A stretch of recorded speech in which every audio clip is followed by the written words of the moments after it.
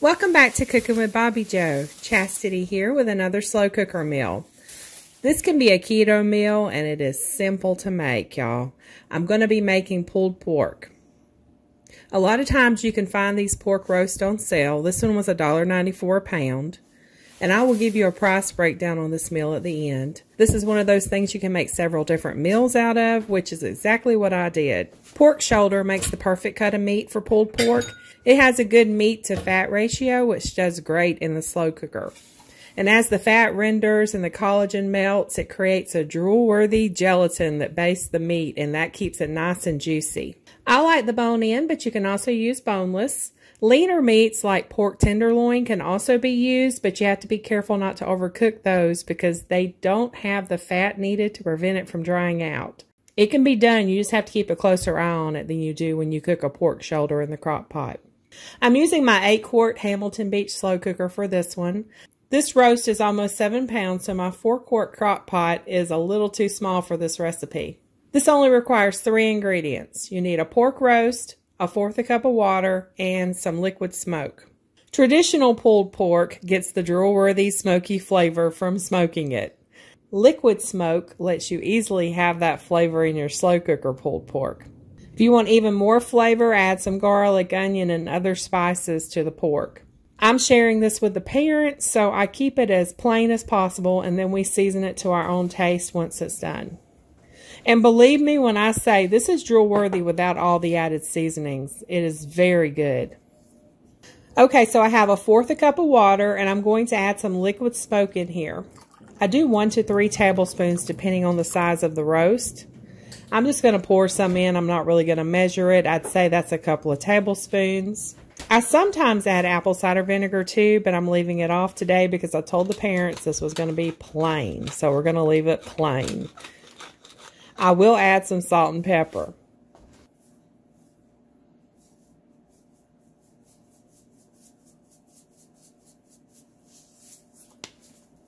I remove the meat from the package, rinse it, and place it in the slow cooker.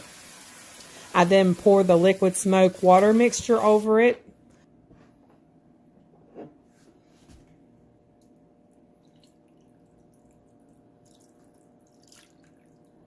Place the lid on and turn on low. And I'm going to leave it on low to cook for about 8 hours. Now, if you have a smaller roast, it may be done in about 6 hours.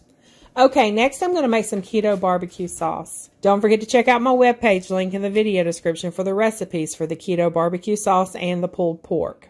In a saucepan, add an 8-ounce can of sugar-free tomato sauce, 2 tablespoons of Worcestershire sauce, what else is it called, y'all? The W sauce that nobody can pronounce.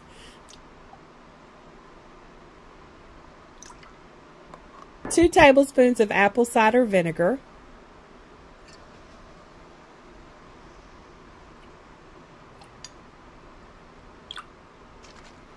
2 teaspoons of liquid smoke,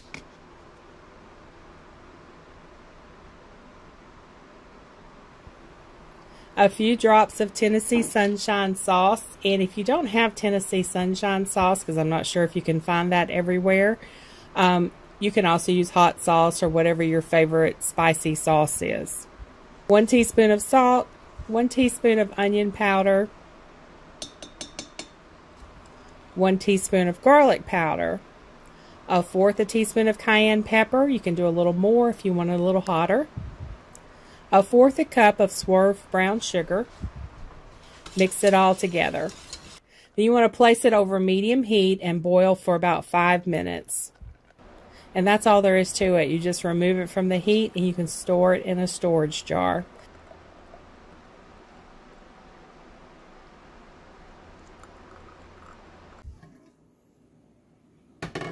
Okay, it's been 8 hours. To check to see if the roast is ready to pull, I just get 2 forks and I see if the roast can easily pull apart. And as you see, this is ready. I'm going to get a baking sheet. I'm going to place the pork on it so I can shred it easier. They have shredding claws and forks on Amazon that make this go a lot quicker. I'll put a link in the video description for those. I also put a link to the Tennessee Sunshine sauce because I love that stuff. I use it on everything. Now this meat is so tender it's falling apart as I remove it from the slow cooker. Do not throw out this broth. This stuff is delicious to use when you're making rice, and you can also use it in potatoes. Just add it in instead of water. I'm going to make some rice for my father-in-law. I'm going to show you how I do that with this pork broth. I'm just going to add 2 cups of this broth into the saucepan, and I'm adding 2 cups of water. Now, if you want a smaller serving of rice, just add the 2 cups of broth, and you're going to use 1 cup of rice. I'm making enough for a family, so I need 4 cups of liquid. So I'm using 2 cups of broth, 2 cups of water. I'm going to heat that to a boil. And once it starts boiling, add in 2 cups of rinsed long grain rice. Give it a stir and place the lid on. And I'm going to turn the temp down to 3 on my stove. You want it to be on a lower temperature. And it takes about 20 to 25 minutes for it to fully cook. You can tell when it's done when all the liquid is absorbed. And do not remove the lid until it is done. Do not be tempted to remove the lid in between because that lid is helping it cook right. It should look like this. And additional salt, pepper, butter can be added, but I let everyone season it to their liking. The broth gives it a delicious flavor, and it also has bits of pork in it from the broth, which is really good. There's still some pork broth left, so I'm going to store that in the fridge. I also pour a little of this broth over my pork that I store in the fridge. That way I have the extra moisture when I heat it back up. Oh, and look at all the pork in the bottom. I should have poured this in that rice. It would have been good in that rice. The rice is good, but this would have made it better. This remaining broth will be used for a side of potatoes. You just do the same thing when you make potatoes. You substitute the water for broth. Okay, back to the pork. You just want to shred it, and it is so tender and juicy, it's easily shredded.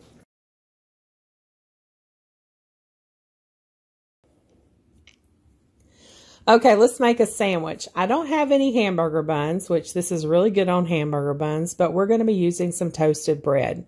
And for those sticking with a keto diet, this is delicious on a chaffle. I have a video on how to make a chaffle. I will link that in the video description as well.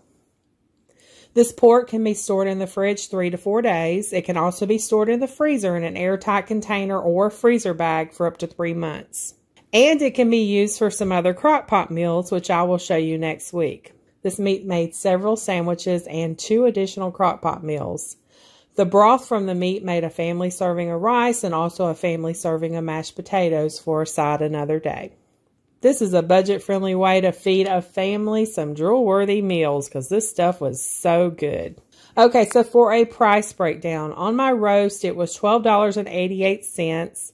I already had liquid smoke on hand, so I did not have to buy that, but I looked on the Food City website, and it shows that it's $2.39 for a small thing of liquid smoke. You're also going to need whatever barbecue sauce you want to use. I usually make my own because I do not need the added sugars that are in the store-bought sauces. And you're also going to need some bread if you're going to make sandwiches. So for under $20, you can feed a large family with this. I fed 4 people several sandwiches. We did not just have this for one meal. We had pork sandwiches for a couple of days, to be honest. And as I said, I ended up making 2 additional meals with the leftover pulled pork, and those both were crock pot meals. So stay tuned next week for those. I love simple meals like this that can make other meals. It saves money and time. Thanks so much for watching. Don't forget to subscribe for more do-it-yourself projects, gardening, bird videos, and drool-worthy human and doggy treats. Y'all have a blessed day.